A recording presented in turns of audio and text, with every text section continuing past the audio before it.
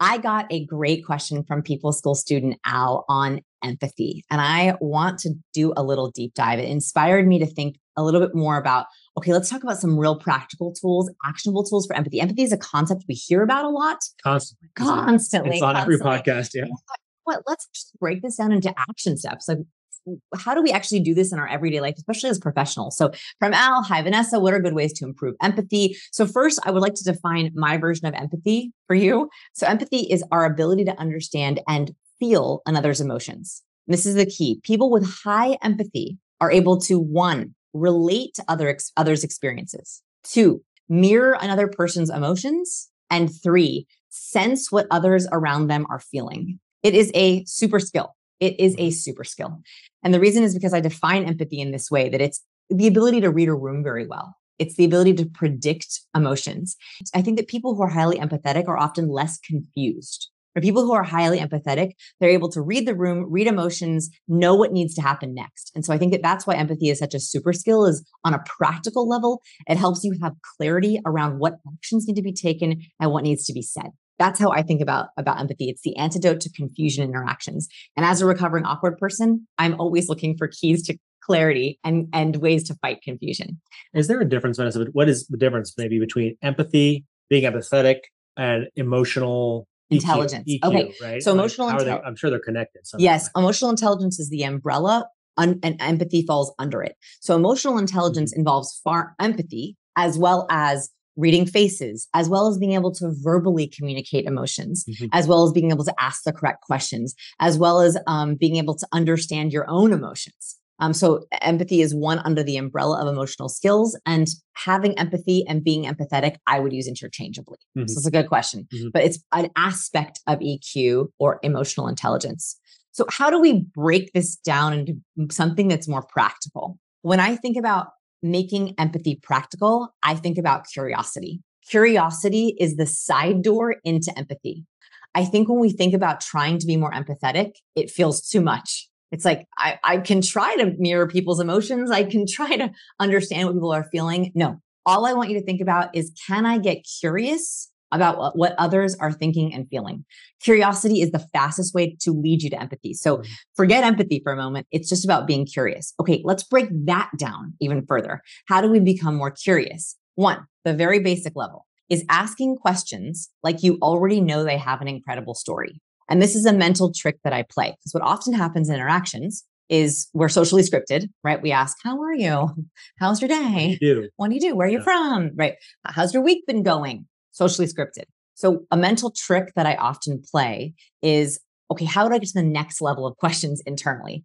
How do I get really super curious? Like, not just curious about how your day is, but like aggressively curious, like very, very curious, which leads us to empathy, which is I pretend that they have a fascinating story. They're just a little bit hesitant to tell me. I literally tell myself, and I learned this trick when I was writing Captivate. So when I was writing Captivate, I was looking for anchor stories. So Malcolm Gladwell is one of the writers that I look up to. And I noticed that in his books, he has a formula. Every chapter, he has an anchor story, a big story that he starts with, a study, an anchor study, a scientific research experiment or a piece of data, and then some kind of takeaway or action step. And I love that formula. It's like water. It's so easy to read that. So I was like, for Captivate, that's the same structure I want. I want an anchor story, an anchor study, and an action step. So what I did is I was looking for anchor stories for years as I was writing the book. And so every person I talked to, I would wonder, could this person have an anchor story? I had 14 chapters to fill in Captivate. And so I'd be like, maybe this is the person who has the anchor story. And so it totally changed the way that I asked questions, because I was searching to see, do you have the anchor story? Are you my person? Are you chapter 12?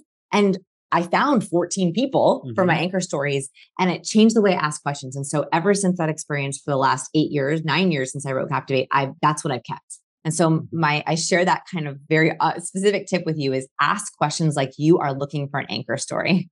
Ask questions like you know they have an incredible story hiding. Second, also a great way to, I think it can be so easy to fall into the, why do I want to start the conversation with these folks? They're always going to be boring. We're going to have boring answers. They're all accountants. Sorry, accountants. I'm using you as an example, but like, Yeah, it's hard. Yeah. it's assuming a really positive interpretation of Yes. every person, and it's like a self-fulfilling prophecy, right? If you go in with good expectations, you're more than likely to have those met. If you go in with bad expectations, you're going to have those met as well. Okay, such a good point. It gives you a why.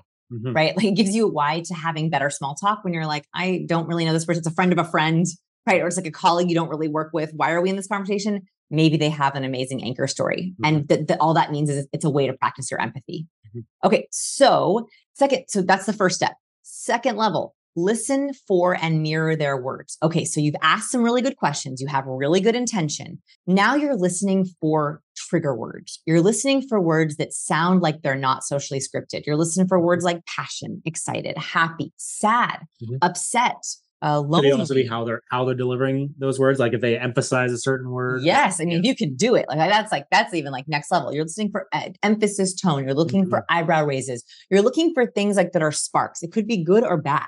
Right. And those are the words that you want to try to mirror. Right. So if I hear someone who's mentioning a certain word that they clearly are passionate about or gets them excited or it's like emotional for them, I will try to use that word back to them. Right. Like that is empathy. What you're doing is sensing an emotion and repeating it back in a very practical way. So instead of, esoterically thinking, I'll try to mirror their happiness. No, if they use words like excited, engaged, motivated, you should use excited, engaged, and motivated. It's just a way of reflecting back to them. I hear you. I see you. I reflect back to you.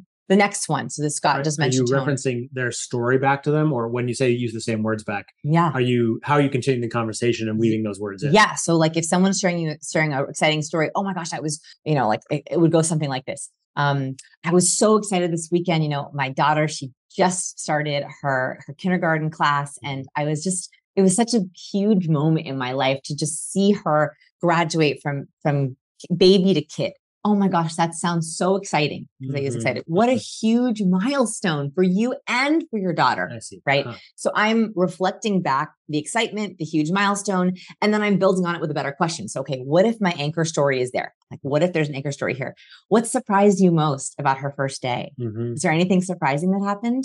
Right. And then they can be like, oh, surprising. Right. Because I broke the social script of congrats, of leaving it there. I took it one step further. So thank you for breaking that down to how it works. The next step is what Scott mentioned, which is tone, body language. So if they're leaning in, you're leaning in. If they're using eyebrow raises, you're using eyebrow raises. This is level 3. So I only want you to do this if you've mastered level 1 and level 2, right? So then we're mirroring body language. I like to mirror positive and neutral body language. I try not to mirror negative body language because you can kind of get yourself in a negative spiral. However, if someone is sad or upset, sometimes you can show sadness on your face for them.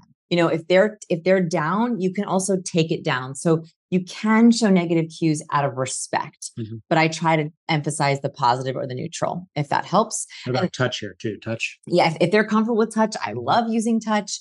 Another kind of like side note here is, if you do the body language they are doing, see how you feel. Really highly empathetic people will often mirror the face they see to see what it feels like. That's very advanced, but it can help you. If someone's, like this and their head down and you do that and you're like, wow, I feel ashamed.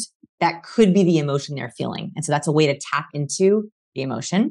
And last tip here is, and this brings me to my next big idea, which is asking level 3 questions, asking all 3 levels of questions. So we learned about this in skill number 7. In skill number 7, we talked about the 3 levels of questions, the 3 levels of intimacy. These are critical for building empathy. What the secret mission behind those questions is they're getting to better answers to help you tap into true emotions. So if you can go through all 3 levels of questions, they are so powerful. Remember, those are 15 power questions. So you can go back into your workbook into section 7, likability blueprint, and grab those questions, keep them handy, start with level 1 and see how someone opens up to you, right? Like that's where I want you to start. So hopefully that is helpful, a little bit more empathy in your life.